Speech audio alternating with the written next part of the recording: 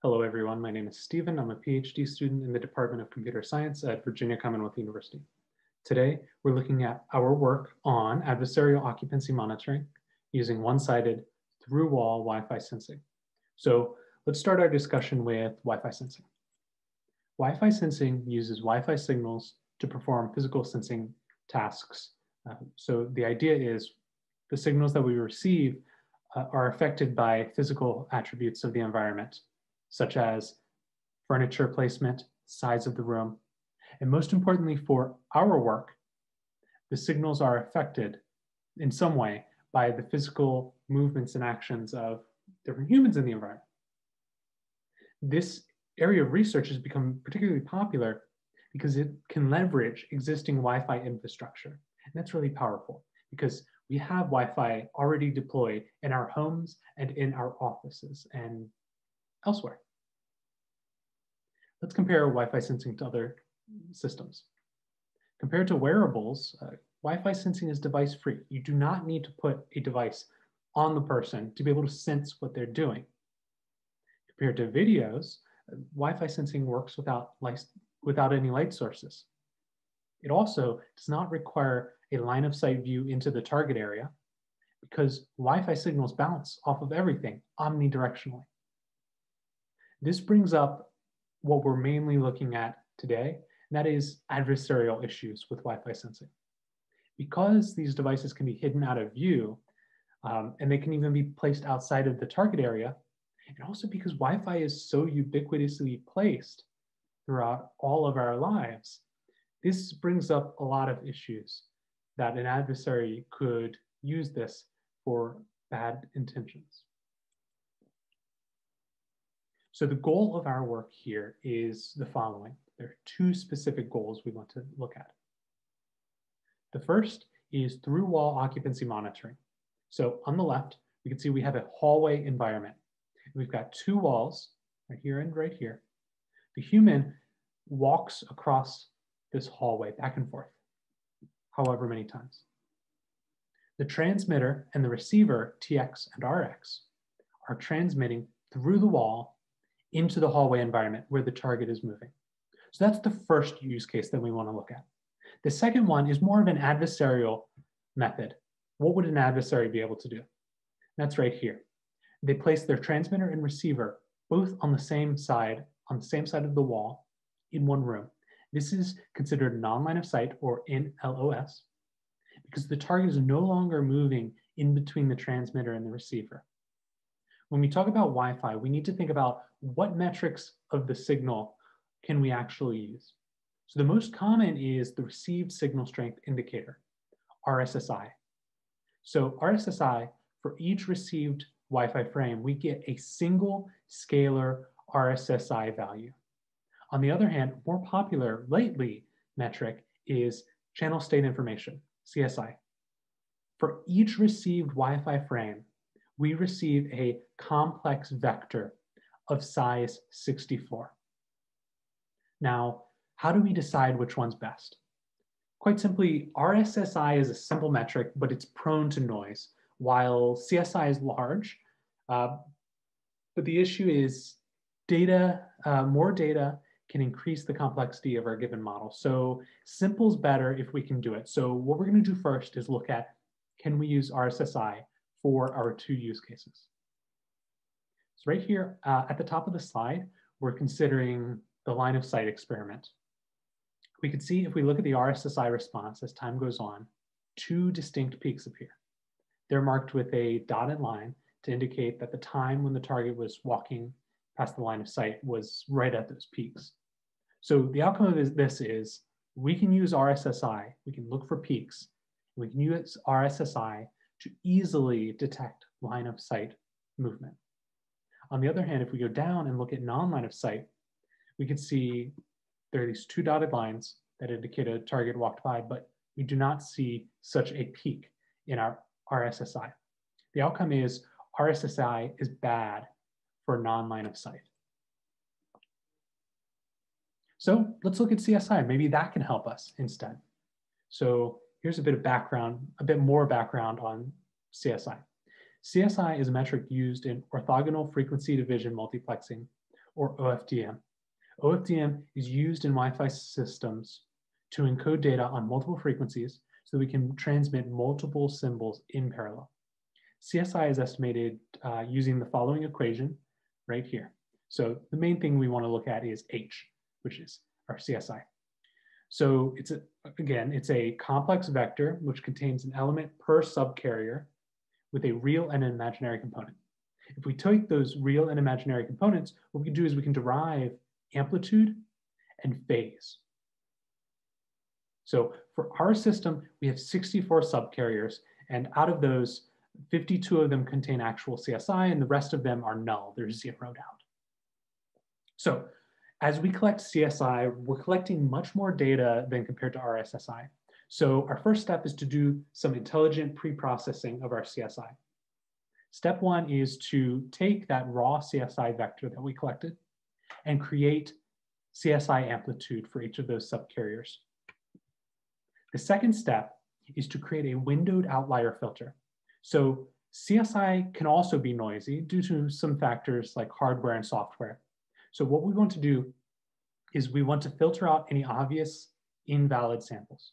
So for each new sample, we compare it to some number of previously recorded amplitude samples. If the new sample is too dissimilar to the preceding samples, then it's most likely an anomaly. It's an outlier. So in which case we can filter it out. This brings us to step number three. Step number three is another windowed function. This time we're looking at how much noise is present in each independent subcarrier. So what we do is we look at a window, some window size, and we look at how much noise is found in that window from some time in the past up until the current sample at time t. By the end of step three, we still have 64 subcarriers worth of data, or 52. In fact, we haven't done any calculations that cross over multiple subcarriers. They're all the subcarriers are independent. So for step four, we're looking at intra-subcarrier agreement. The idea is if one subcarrier finds a high amount of noise, but none of the other subcarriers agree that they see high noise, then probably it's some anomaly. It's another anomaly. On the other hand, if multiple subcarriers show a high amount of noise, then there's likely something in the environment that's causing this high noise across all of these subcarriers. What we're thinking it is a human target. So we use this ACSI value to identify human movements in the following scenarios. So here, what we've got is using ACSI, we first look at our line of sight case. Here, we can see that there are 4 distinct peaks in our ACSI. On the x-axis is time and y-axis is ACSI. So these 4 distinct peaks do match up with when our target walks across the line of sight. So again, ACSI is easy for line of sight. Now we want to look at non-line of sight. Here we can see non-line of sight shows a very noisy scenario. This is because the placement of the transmitter and receiver have one important bad attribute. Because they're placed so close to each other on the same wall, the most distinct signal received by the receiver is the shortest path between TX to RX. That's in the same room that they're located. So while the signal is bouncing into the hallway and back to the receiver, that signal is much less powerful than the signal directly from the transmitter to the receiver. So to fix this, what we do is we apply some shielding. And what that is just 2 small metal tins surrounding the devices to make sure that the line of sight is diverted so that the signal goes into the hallways. After applying the shielding, we can see again, these peaks are appearing as we were hoping for. If we go back to using RSSI, we can see that even with shielding, RSSI does not show distinct peaks. So we cannot use RSSI in this case. ACSI is still an important metric. Now that we see these distinct peaks, we want to formalize a method for recognizing human presence. We'll start with some definitions.